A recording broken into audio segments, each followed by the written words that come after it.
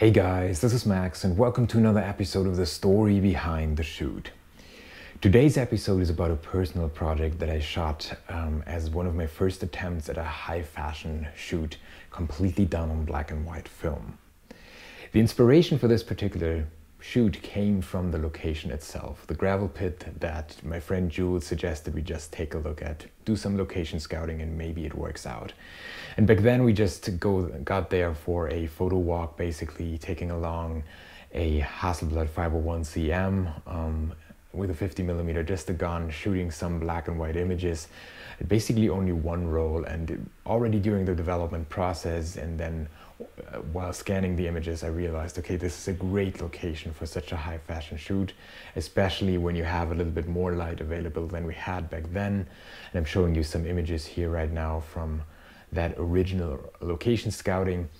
You see all sorts of machinery and conveyor belts and things like that that would also work great if you put some kind of model in front of it.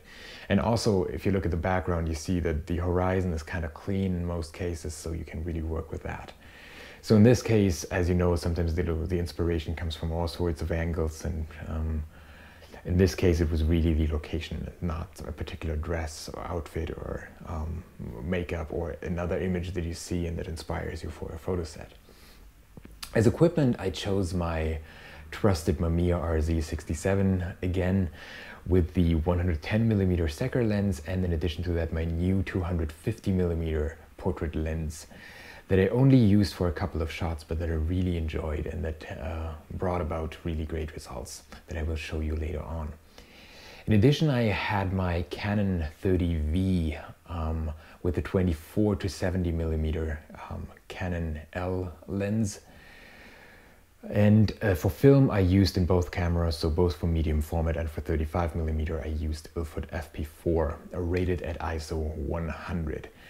And for metering I took it slow, so I brought along my handheld Gauss Starlight 2, and in most situations for medium format in all cases, and even for the Canon in many cases, I used the handheld meter to get my exposure correctly. So, and as usually as I do, and most of you will as well, I metered for the shadows underneath the model's chin to get my exposure right. The model is a young aspiring model by the name of Catherine Ines, and she did a wonderful job. She came really well prepared, and what was new to me is that she had researched a couple of high fashion poses that we could basically pick from on site. So we had a location picked out and then decided which pose would fit to that location, and she was kind of trying around. She also brought along all sorts of outfits, which meant that we had several changes of the outfit and also location changes.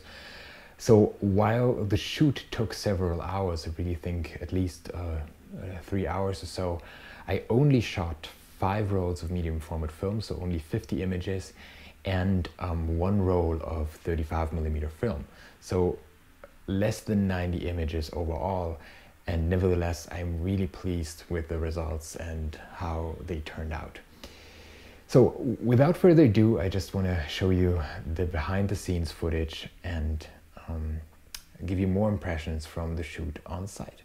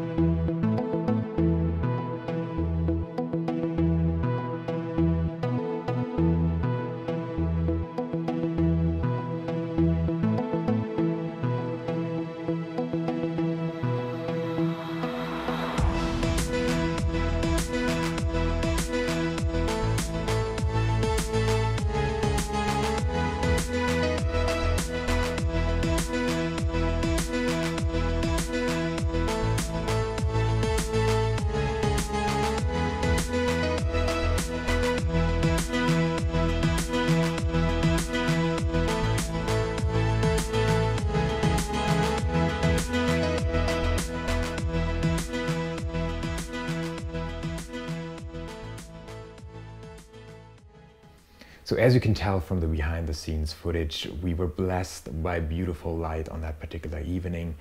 And it was even good that it took us so much time, the entire set shooting it.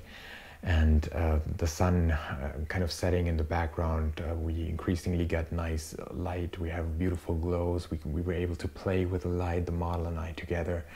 I really like how the background came out, especially the little sea that was part of the gravel pit, and the one portrait where you really see this gradient of the sea in the background, and you have this kind of surreal feeling because it's a rather unnatural background here that was only possible because of that perspective from above and shooting down towards that gravel pit.